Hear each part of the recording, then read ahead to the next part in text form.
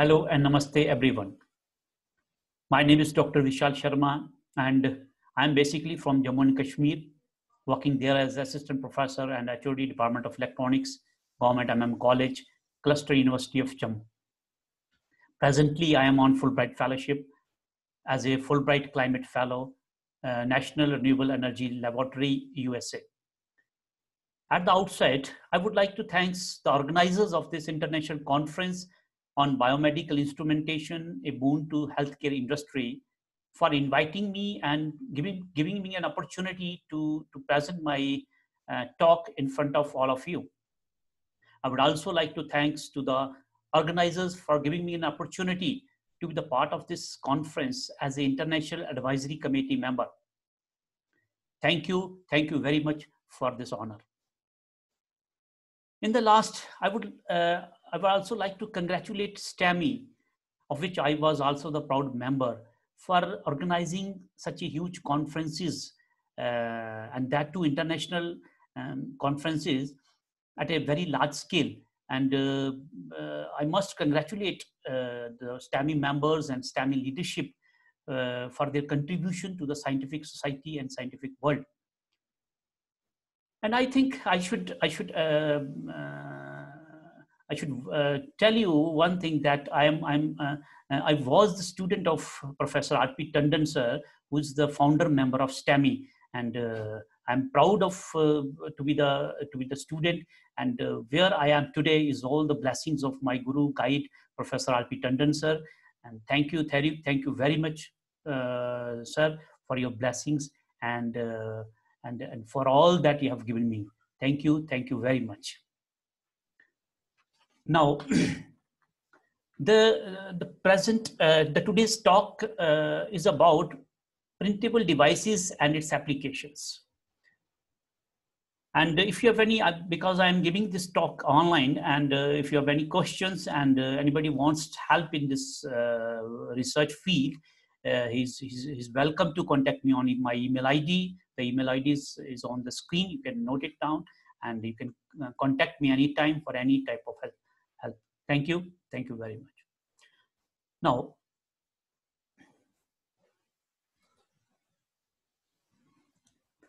what is the this is the outline of my presentation. I will discuss some background of printing devices, and of course the introduction, what is exactly the printing technology is, what is the need for printing, and conventional versus printing electronics. What are the conventional techniques by which we print, by which we design electronic devices, circuit boards and all that, and what are the difference between conventional and printing technology, printing electronics. Now, then some sort of advantages of printing technologies, and and after that I will discuss various printing techniques which we can use and we can work on, and some sort of applications. Printing techniques as application, almost every field, whatever come to your mind, but we'll discuss some of the potential applications and some concluding remarks at the end of this presentation. So first of all, I want to show you these two slides, photographs to you. I'm working in a clean room and in a glove box. And I know all of you are well familiar with this clean room facilities and glove box, because all the material scientists and even biomedical scientists are working in these clean rooms and these glove boxes. And all of you know that to maintain this clean room, what is the clean room basically? Clean room is where it's a room, or in a glove box, you have to control the dust particles, number of dust particles. You have to control the pressure, you have to control the humidity, or if maybe you have to control the oxygen level. And so to control all these facilities in a small clean room or small glove box, you need a lot of monies. I think you need tons of money for that. So it's this research is very costly. If you can say in India, we don't afford this type of research, but still we are working on that. And I have some more photographs, and then I have an open question for the scientific community. And first of all this clean room, you can see you need some special clothes for that, and very costly. Everything is very costly, and it's very difficult to maintain in India or in any part of the world. And for if you work in these clean rooms or in globe boxes, the technology which you are developing, might be very, very costly. So my question is to the whole community, and this is my open question: can we fabricate low-cost electronics in sophisticated clean rooms or in a globe box to fulfill the requirement of the entire world? This is my question, which I'm asking to myself again and again, and now I am asking to you, to the audience. Can we do that? What do you think? What is your opinion? Can we fabricate? Now, electronics world is increasing day by day. Now you are talking about Internet of Things and things like that. So the demand of electronics is increasing day by day. And can we fulfill the requirement of the entire world by making all the electronics in a sophisticated clean rooms or in a globe box? What is your opinion? And my answer is no, we cannot. We cannot make all these devices, low-cost devices in a clean room. So we have to think out of the box. I can say out of the globe box. We have to come out of the clean rooms to make all these electronics possible. So what are the options nowadays? And I think the most, you can say, the most popular and option for coming out of the clean rooms and globe box is a printing technology, which I'm going to discuss here. So printing technique is the you can say the future of science. So we should think of printing all the things, and I think at the end of this presentation, you're able to think out of the globe box and out of the clean room and think in terms of printing everything. So we need, actually this technology is a very initial stage. So we need a lot of researchers, a lot of scientists, a lot of academicians in this field so that we can develop this field and we can fulfill the requirement of the entire world. Now we'll discuss the some sort of background of printing. First printing press was invented in 1440 by Johannes, and which when he has invented, his invention has revolutionized the whole distribution of knowledge. His invention allowed to print words and sentences with punctuation symbols, and making it possible to produce a large number of copies of a single work in a very short span of time. So it revolutionized the whole, you can say, whole industry, whole education industry by printing copies of the books. So the invention is very, very important. And I think in the same way, printed electronics intend to revolutionize the production of digital devices by combining the achievements of the printing industry and those of electronic world. So I think the future is printable electronics. What exactly the printing electronics is? Now, the term printing electronics refers to the use of printing technologies to produce electronic circuits, components, devices in a variety of substrates such as paper. You can print electronic circuits on a piece of paper. You can print on plastics. You can print it on glass, metals, textiles. You can print on, you can say almost every substrate. You can print all these electronic components. So you can see the beauty of printing technology. And for printing, what you require some electro-optical functionings for that, which can directly deposit on the substrate, creating the various active and passive components like transistors, resistors, capacitors, antennas, and so on and so forth. So what we require two things for printable electronics. One, we need a printer for that, appropriate printer. And second, we have to develop some sort of functional inks for that. Then you can create any dam circuit on the substrate, on any substrate, you can say.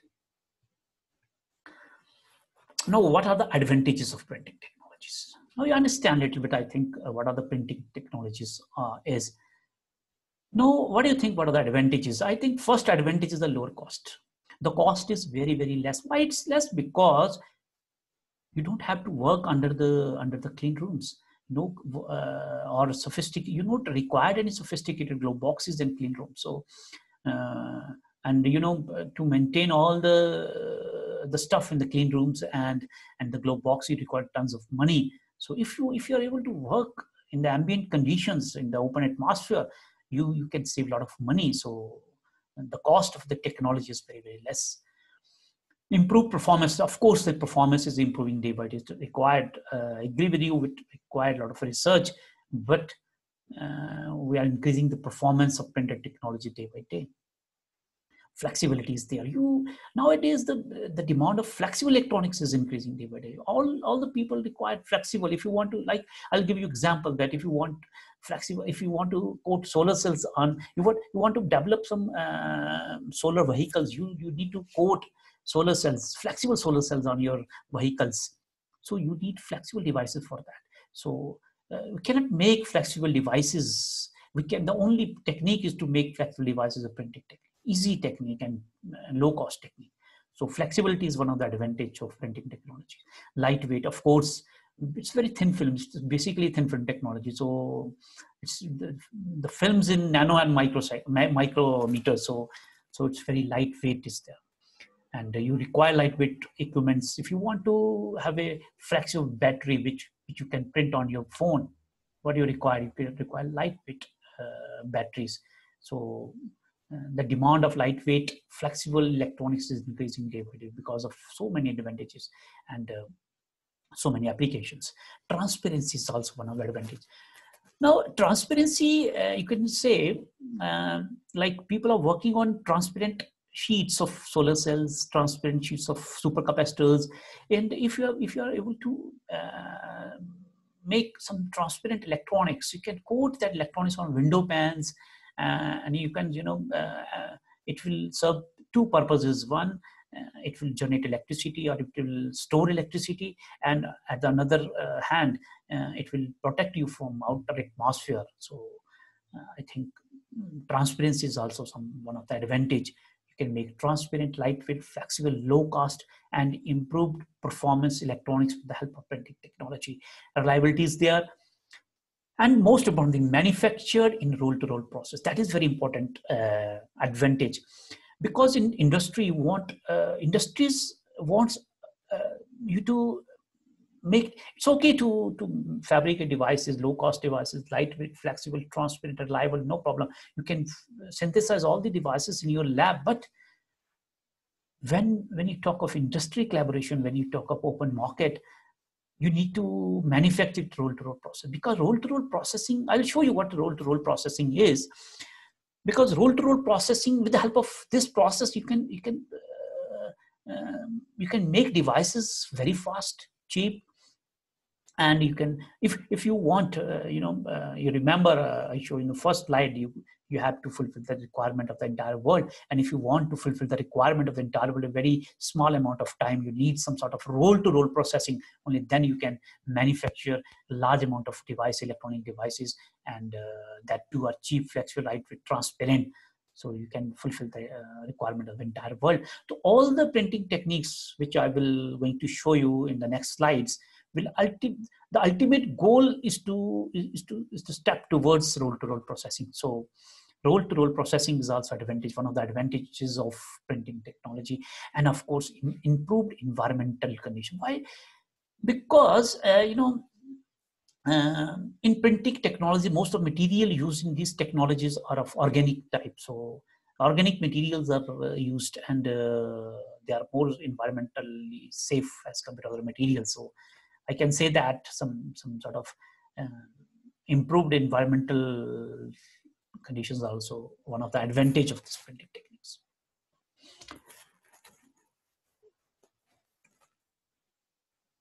Now, technological revolution in electronics.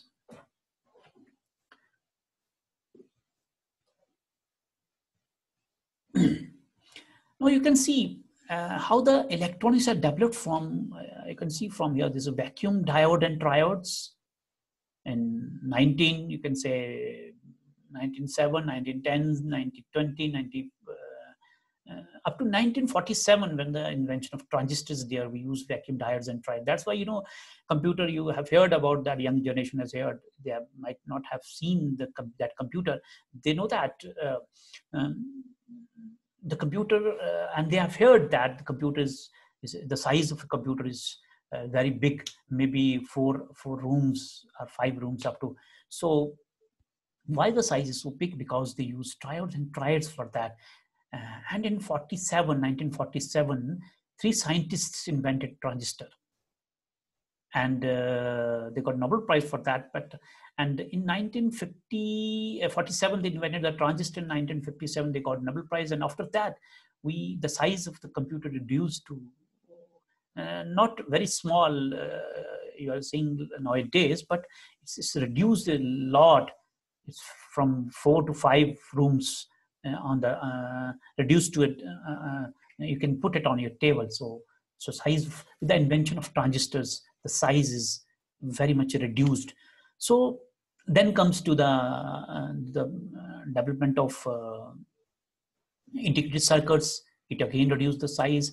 And with the invention of PCBs and all that, then comes the era of nanotechnologies, nano devices are there. But what is the future? And the future is beyond silicon. And the future is beyond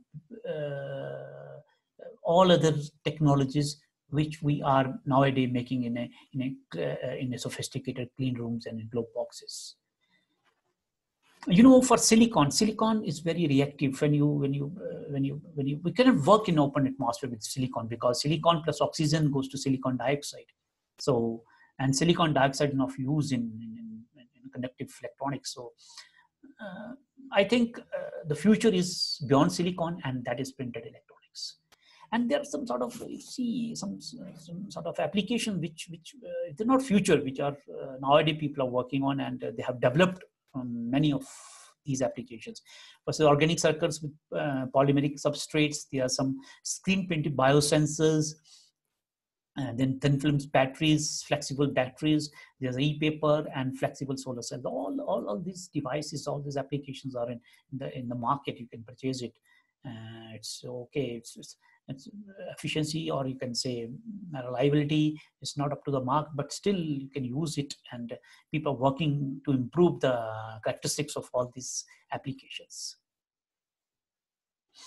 Now, this is a very important slide. I will show you a difference between printing with photolithography. All of you are aware of photolithography for making nano devices.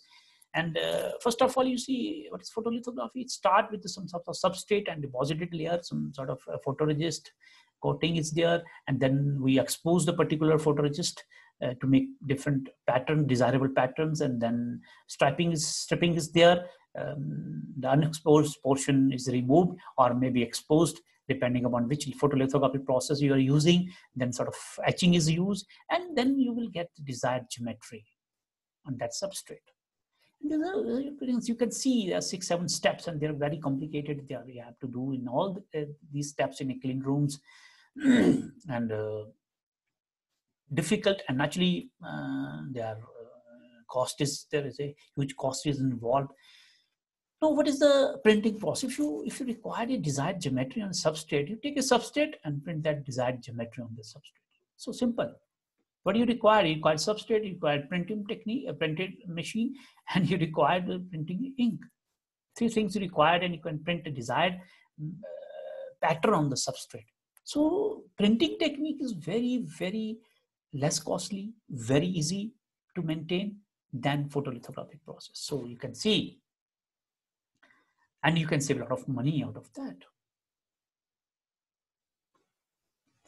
Now you can see we have developed, we have deposited a lot of inks on different type of substrate. You can see here, it's a metal nanoparticle deposited with printing techniques. This is carbon nanotubes.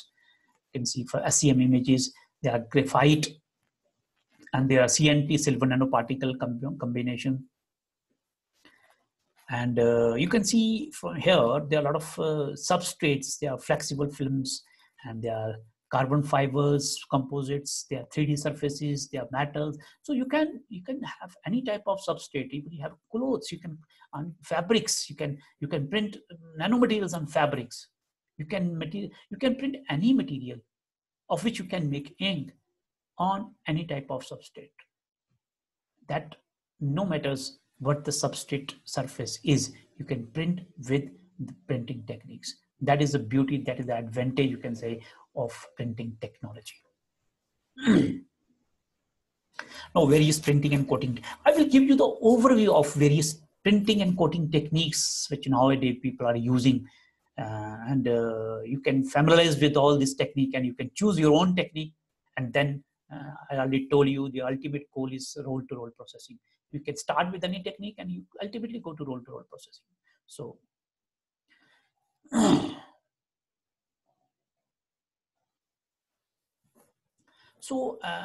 we have a lot of techniques, printing techniques, like we have spray printing, that we have blade printing, offset printing, dip printing, inkjet, screen, pad, slot die, aerosol, and roll-to-roll printing. I've told you that all these printing techniques, they're all basically same. The basic principle not very much different. If you can optimize something on any printing technique, you can transfer that optimization parameters from one technique to other technique.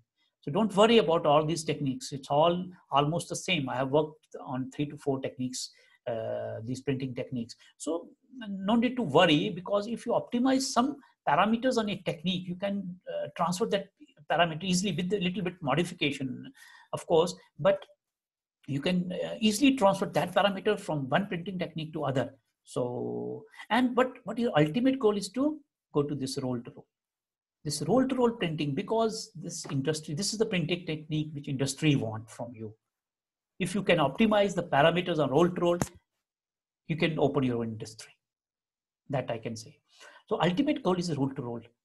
But for roll-to-roll, I will show you what are the advantages and disadvantages, or what are the advantage of working on all these techniques, and why not we go directly on roll-to-roll printing. So I will show you in the preceding slides. So there are all the techniques. We can choose your own technique. You can work on 1 or 2 techniques, no problem in that, and you can develop your own printing electronics from there. Now, it's a very good slide. This is a research paper from Nature Reviews in our group, and I'll show you some. You can see all the printing techniques. We'll start with blade coating. This is the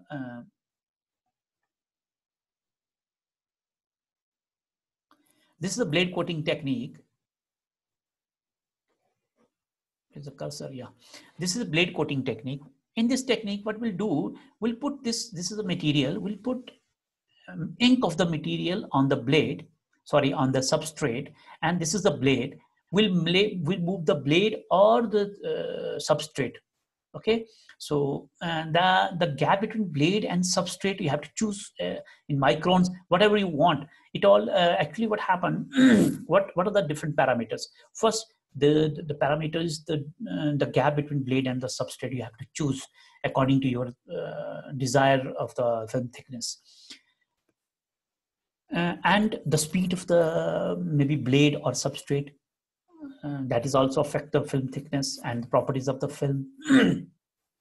You have to choose the ink, and you have to choose the solvent which you are using with the ink. So these are 4 or 5 parameters that you choose, and you can optimize all 3-4 parameters. And if you are able to optimize these 3-4 parameters, you can transfer this parameter to any printing technique with little bit of modification, as I already told you. So here you can see in a blade coater, this is a substrate, this one, and then this is a blade. We can put material on this substrate, and we can move a blade or the substrate to have a smooth layer of that material on the substrate. You can heat the base also. You can do so. You can heat the base of the coater also. It all depend upon your material properties. So Now next is the slot die printing. In the slot die printing, what you'll do, you put there's a slot in the blade, and you put ink in this slot. Instead of putting ink directly on the substrate, you put ink. You fill this slot with the ink of that material, and then same process. If either you move the blade, or you can move the substrate to have a smooth film on that. So you can see there's no much difference between these two. Only if you can, I have worked on these two, and of course, parameter from this you can transfer directly to this with little bit of modification if you want. So easy technique. But the advantages of this is that you can see, for blade coating, you need a very small amount of material, little bit material. But for slot die, you have to fill the whole slot. So requirement of material is more. So in the starting, you start with blade coater, and then you can go to any, or you can start directly with slot die if you don't have, you have a lot of material, you can purchase it, and you can start with slot die. You can start with spray, you can inkjet, and this is called screen printing. This is used for sheet to sheet printing techniques. So you can see all, but the basic process of all the technique, you can see from here. The basic process, basic principle of all the techniques is almost same. So you can start with any material, any printing technique. Now you can see aerosol jet printing technique. This is why I'm showing you this, because this is a very important technique. And in this technique, what you have, same, you have some sort of base which is sliding in both in 4 dimensions, and this is a chamber, and this is your jet nozzle. Here you put some aerosol stream, and then some sort of a jet of stream from other sides, and you will have substrate. You can print on 3D materials on these substrate with the help of aerosol jet printing, and the speed of this gas is equivalent to jet. That's why it's called jet printing. So typically you can, the nozzle of the jet is very, very small, so you can have a very fine and accurate dimensions and patterns on the substrate. So it's very helpful in patterning, or if you want to make some sort of nano patterning, if you want to make some sort of integrated circuits patterning, so you can use this aerosols technique, that printing technique for that. Now this is ultimate roll-to-roll processing.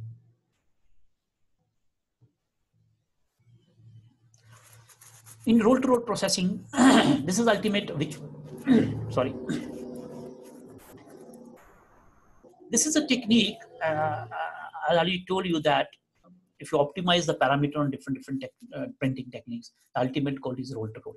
In roll-to-roll, I'll take example of solar cells, because in solar cells we have a lot of 4 to 5 layers, right?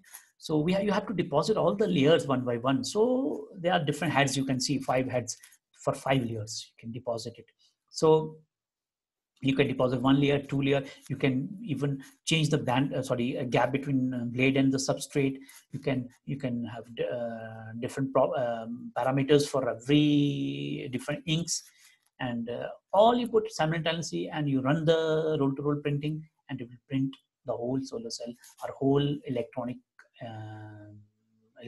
for you. And this is what the industry required, because it's very fast processing. You can have a lot of solar cells in a few minutes. So this technique the industry required. And if you want to print biosensors, biosensors 2 or 3 layers, you can make it like that. You can put 2 materials, and then you can have 2 layers, 3 layers, and so on and so forth. So this roll-to-roll printing is very important technique for that. Now this is the blade coater techniques in our lab, on which I used to work. So this is the with this technique, this is a inkjet printer in our lab. People are working on making solar cells, and they supercapacitors and super batteries, flexible batteries, and so on. They have a very good efficiencies, like 20% efficiency with the help of these inkjet printers.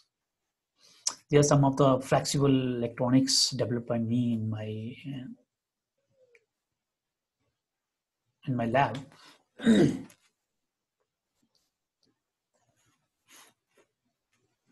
There's the paper from our group, roll-to-roll printing of perovskite solar cells. So they have developed roll-to-roll printing with efficiency of 15%.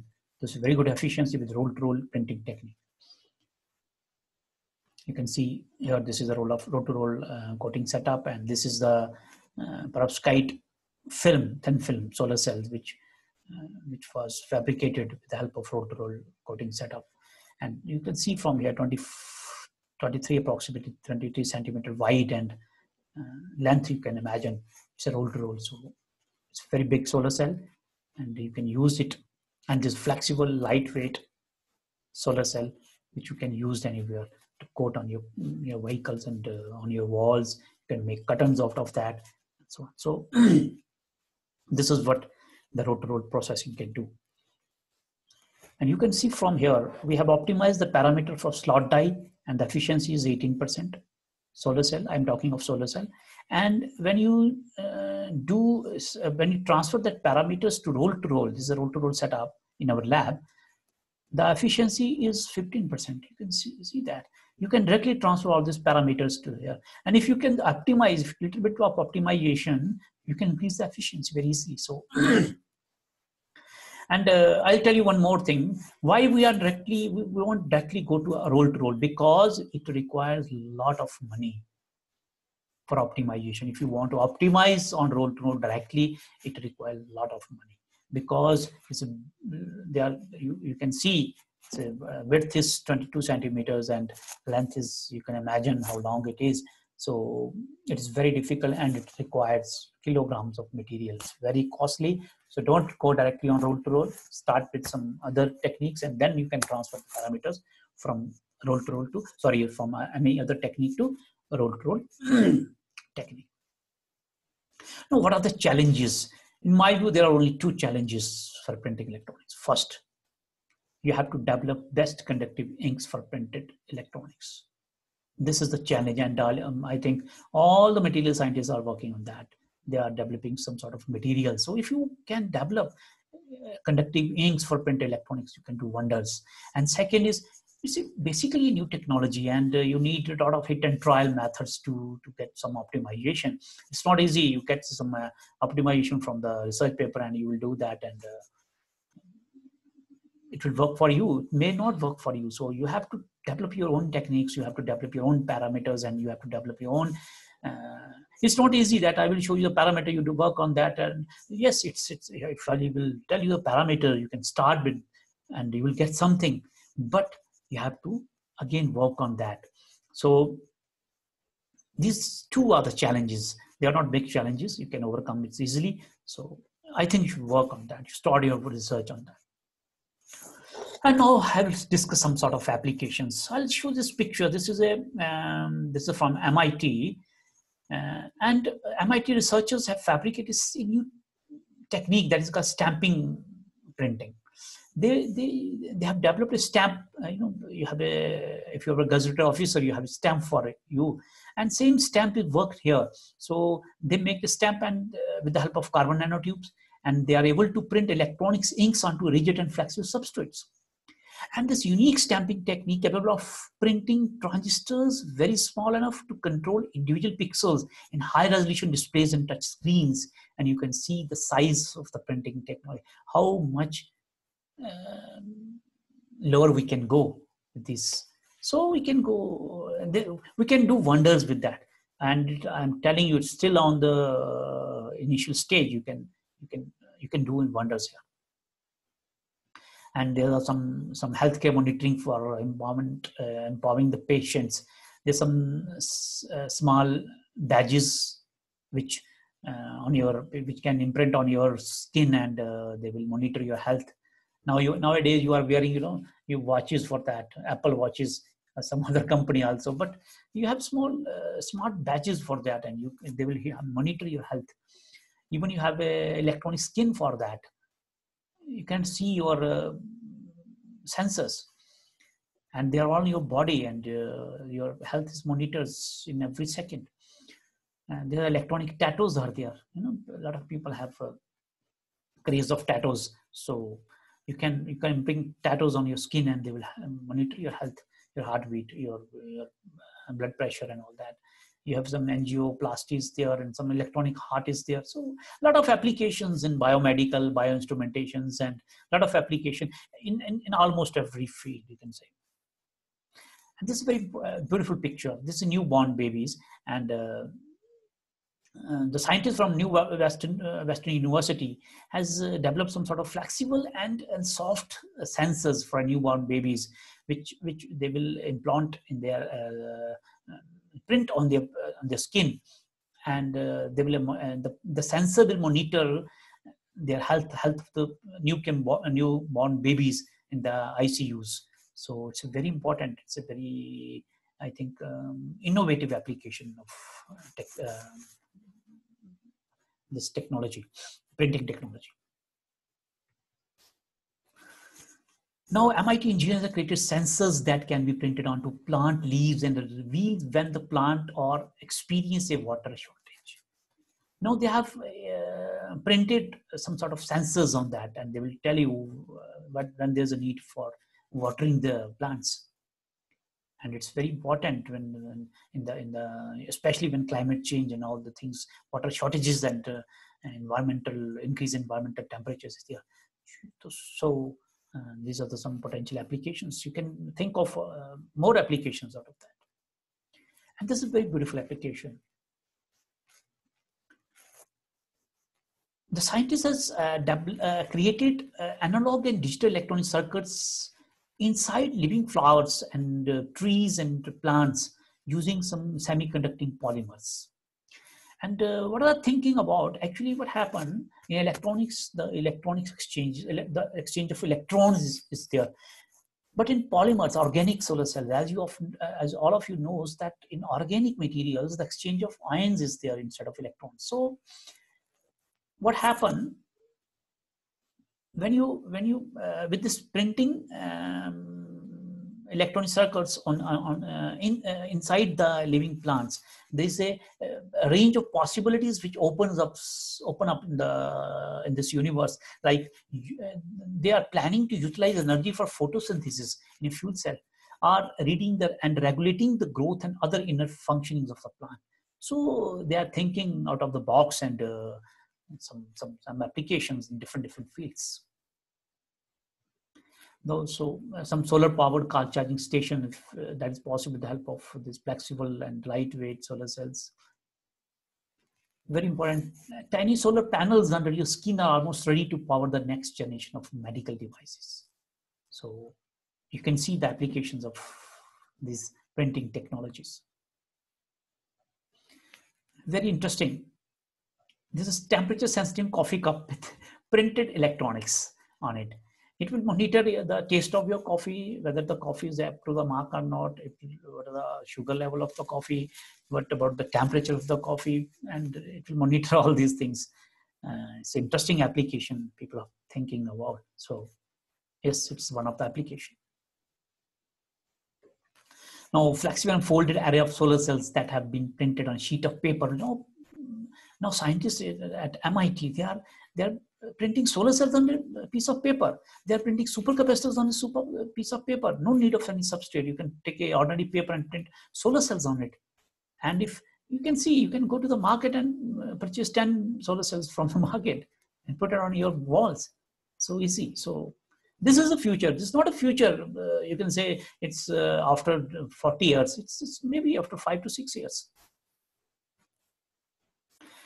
These are some sort of supercapacitors by inkjet printing that people are making them. Now you can save you can store energy on these supercapacitors, and might be one day you have a phone, and this printed supercapacitor is printed on your phone, on the back of your phone, for your battery, by replacing your battery. So you might have thought of this, and you can think of this. You can think more than this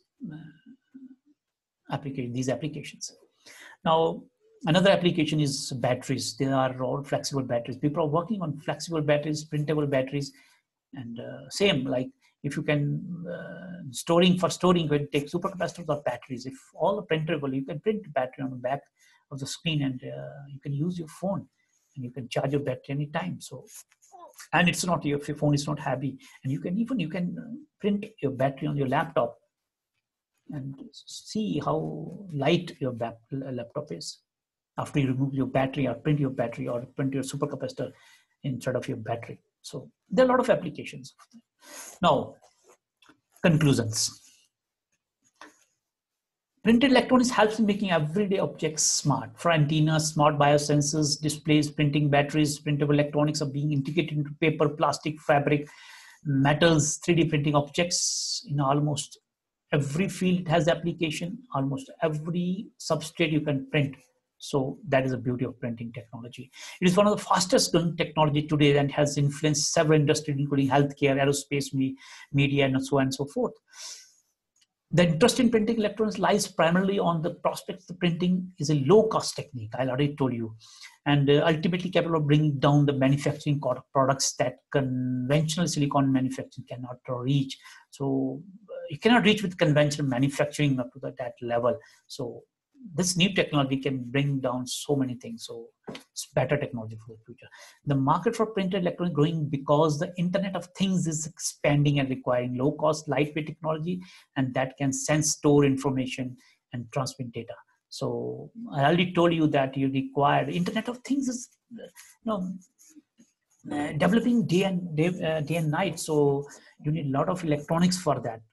And if you are able to make all the electronics with the help of printing, you can do wonders. You can only reach each and every people in the universe with the help of printing techniques.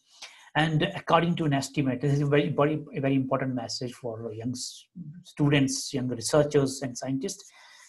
The market for printed and flexible electronics is set to reach over 7 trillion by 2025. So a lot of scope for everybody in this field, a lot of research positions, a lot of, I think, jobs in the market, a lot of industry. You can start your own industry in this field. So a lot of scope is there. Sky is the limit for you. You can go through it. This is a new technology and you can do wonders in that. Very simple, very easy to fabricate, very low cost. And thank you so much for your patience.